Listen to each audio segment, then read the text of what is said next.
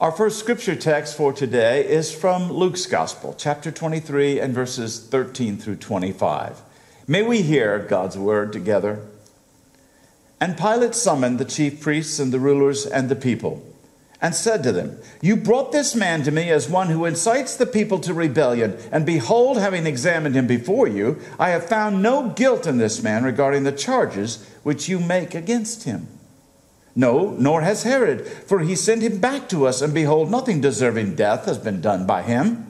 I will therefore punish him and release him." Now he was obliged to release to them at the feast one prisoner. But they cried out all together, saying, "Away with this man, and release for us Barabbas." He was one who had been thrown into prison for a certain insurrection made in the city, and for murder. And Pilate, wanting to release Jesus, addressed them again.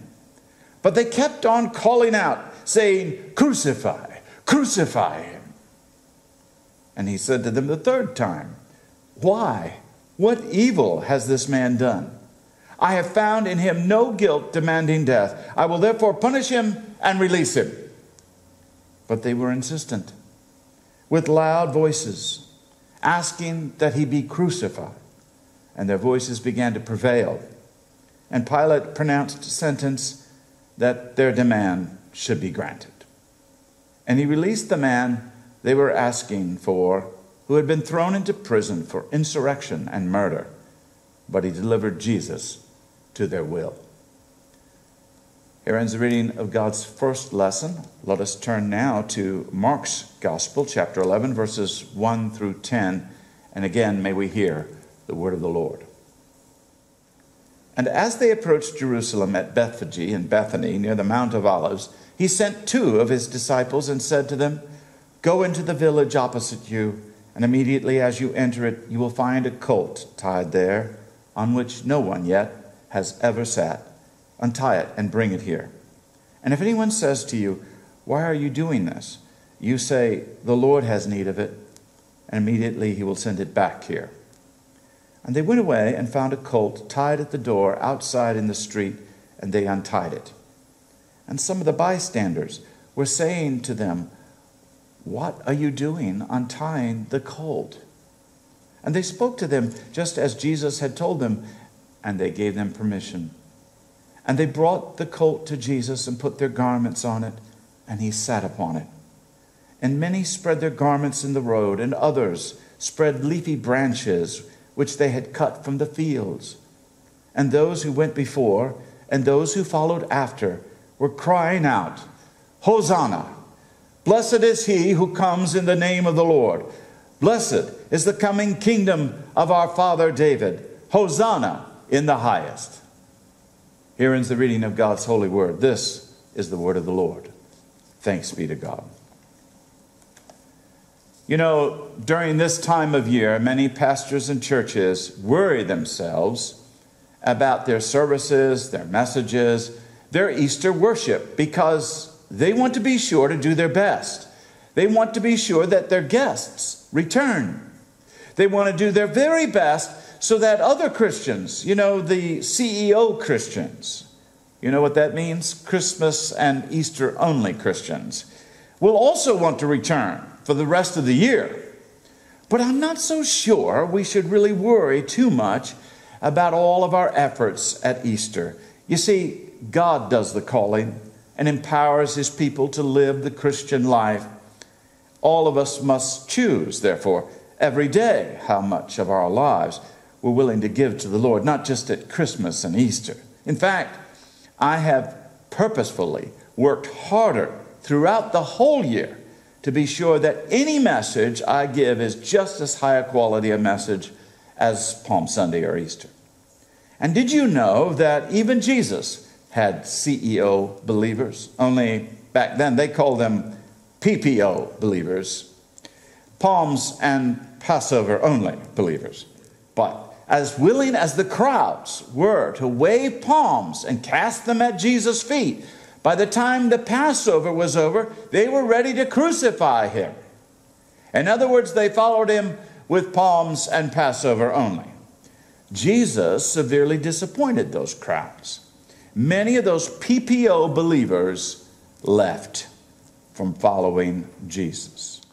And yet Jesus experienced a brief earthly triumph as he rode into Jerusalem on that colt on which no one had ever sat.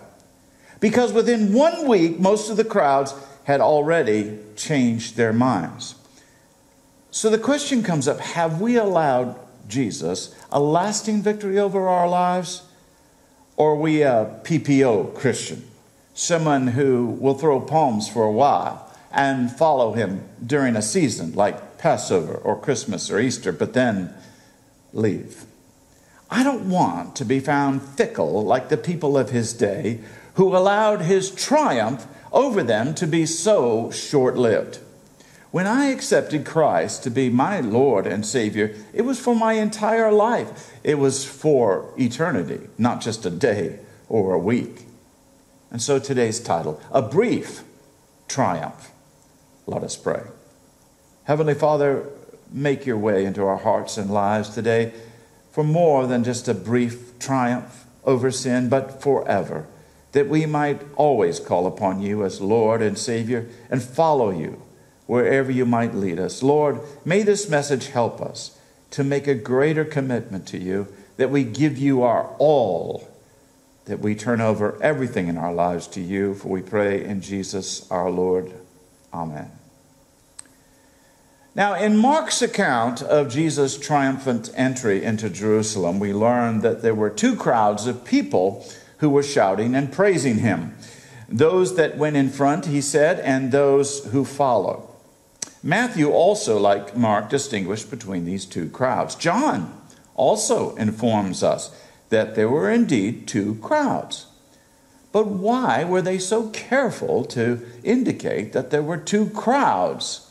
Well, one had assembled in Bethany to see Lazarus, whom Jesus had raised from the dead, and this was the crowd that started following him on his way to Jerusalem. The other crowd came out from Jerusalem, and that crowd came to meet him because they were all excited about his triumphant entry and possibly establishing his kingdom as the Messiah. And so, as they got the word that Jesus was approaching the city gates, they put a lot of hope in him, and they came out to meet him.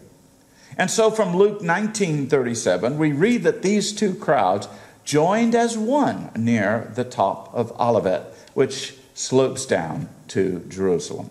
And it was here that their shouts began arising and continued to acclaim Jesus as the Messiah. What a frenzied climax to this earthly ministry of Jesus. This was his grand moment of triumph. Now, the people who believed that Jesus was the Messiah had very good reasons to do so. Some people had not only witnessed his miracles, but they became aware of the fact that he was fulfilling biblical prophecies regarding the coming of the Messiah. And some earlier prophecies, some people already were aware of. But there were many, many examples. I'd like to share some of these with you that the people would have been aware of at the time. The virgin birth was one of the earlier ones. Isaiah 7:14, behold, a virgin shall conceive and bear a son. Jesus' birth in Bethlehem, Micah 5:2. But thou, Bethlehem, Ephrathah, too little to be among the thousands of Judah, yet out of thee shall come unto thee, that is to be the ruler in Israel, whose goings forth have been from of old, from everlasting. Jesus, Mary, and Joseph leaving Egypt, returning to Galilee. Hosea 11:1, I called my son out of Egypt. Speaking in parables, Psalm 78:2, I will open my mouth in a parable. Jesus' entry into Jerusalem on a donkey. Zechariah 9:9, behold, thy king cometh unto thee lowly and riding upon a donkey, upon a colt, the foal of a donkey. And then after his triumphant entry, Jesus fulfilled other prophecies that people realized only later. The betrayal of a close companion, Psalm 41:9. Yea, mine own familiar friend, in whom I trusted, whom I did eat of my bread, hath lifted up his heel against me.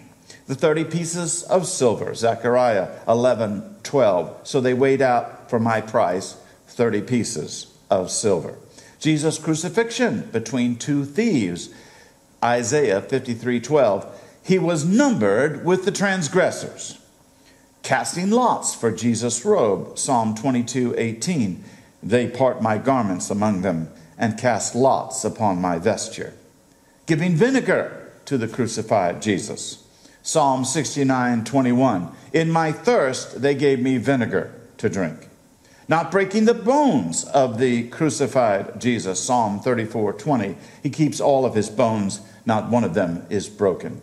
The piercing of Jesus' side with a spear even, Zechariah 12:10. They shall look upon me whom they have pierced. And even, of course, Jesus' resurrection, Psalm 16:10 and elsewhere. For thou wilt not leave my soul in hell, neither wilt thou suffer thine Holy One to see corruption. Of course, almost immediately upon entering Jerusalem, the people discovered that Jesus didn't behave much like an earthly king. People couldn't understand why he didn't just oust the Romans and establish his kingdom right then and there. But he did focus upon something. He focused upon the Jewish corruption in the temple. And so when Jesus purged the temple of the entrepreneurs who were making money on the average worshiper, there was no doubt that some people were glad. No doubt the people who had been taken in by the exorbitant prices of sacrificial animals didn't mind Jesus cleansing the temple. No doubt the people who had to deal with the money changers and exchange currency for a price smiled when Jesus dumped over the money changer tables. And no doubt Jesus upset the system and infuriated the Jewish leaders when he said, my house will be called a house of prayer, but you have made it a robber's den. And notice Jesus called the Father's house my house. The scriptures say that when the chief priests and the teachers of the law heard this, they began looking for a way to kill him. Jesus' teaching was simply powerful and amazing.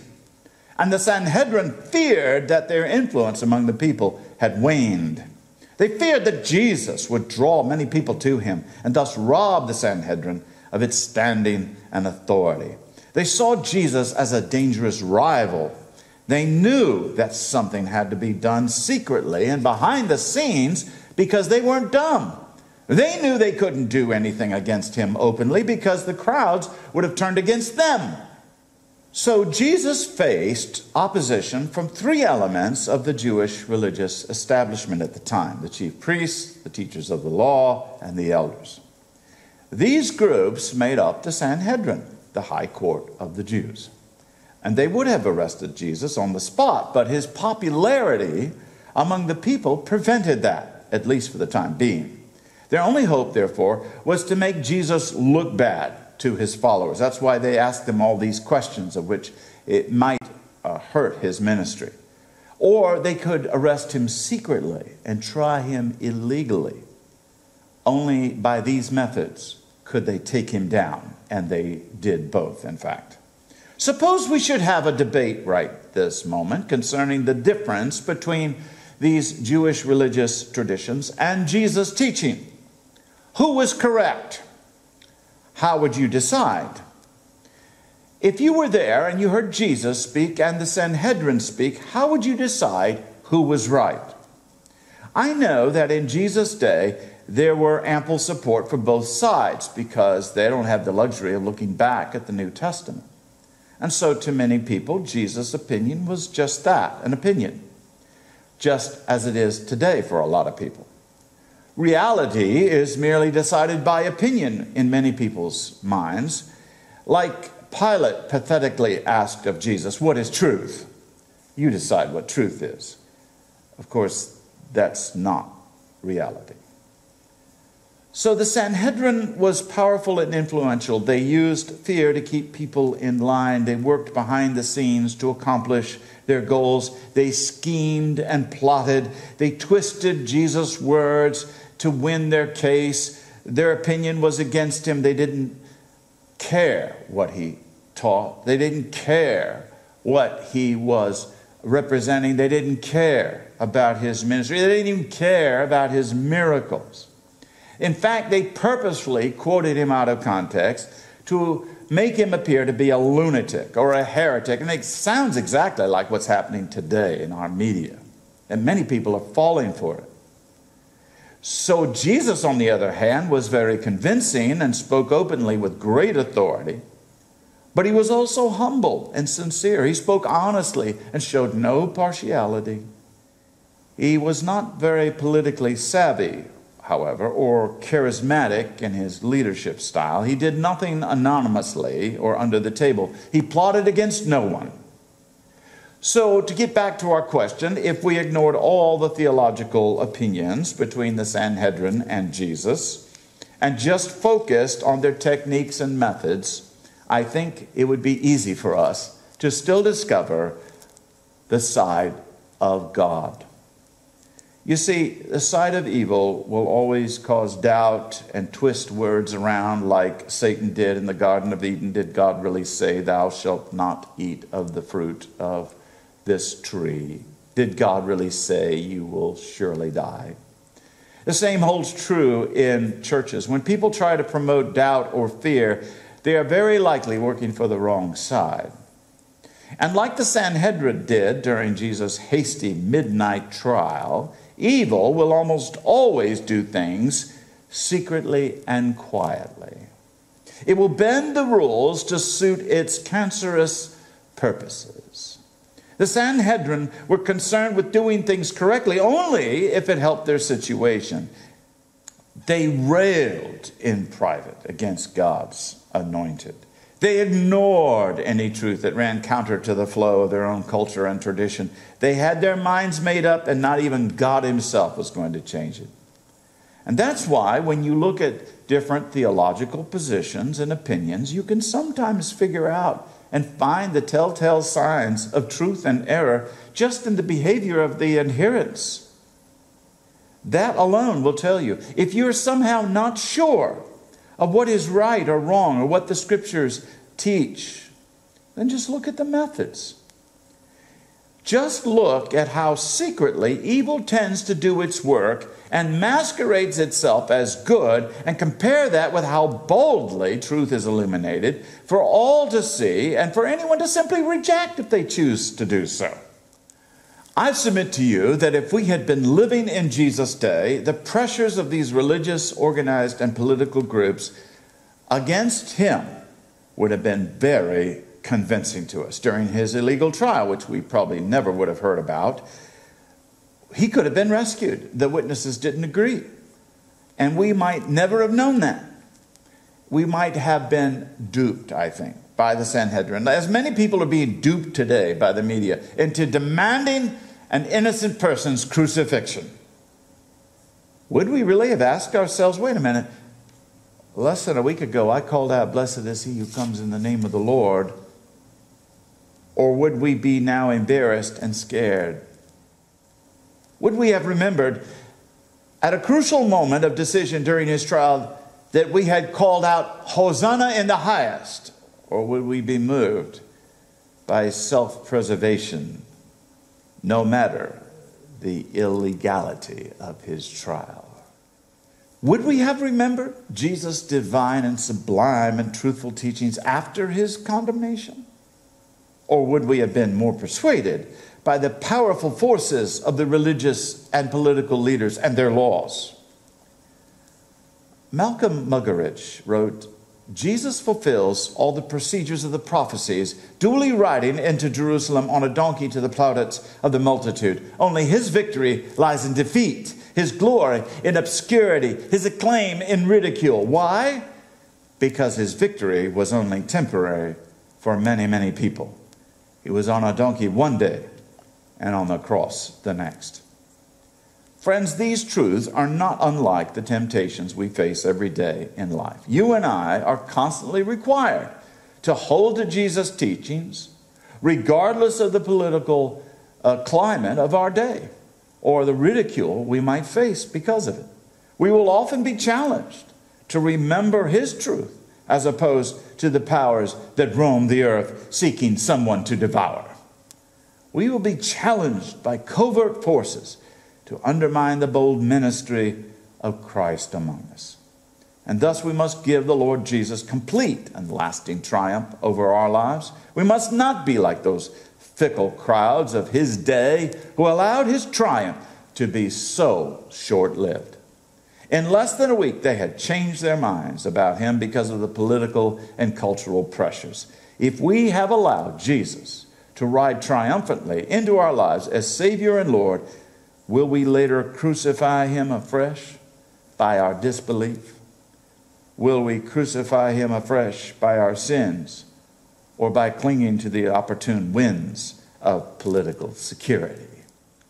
You and I need to ask ourselves the question, how long will Jesus' triumph last in my life? How long will I allow him to be king? How long will I shout, "Blessed is he who comes in the name of the Lord"? Do we take back his authority over our lives within a day or week of coming into his temple, the church? If we are living sacrifices, do we ever crawl back off the altar to sacrifice him instead? You know that in actuality, true triumphs are God's triumphs over us. Those are true triumphs.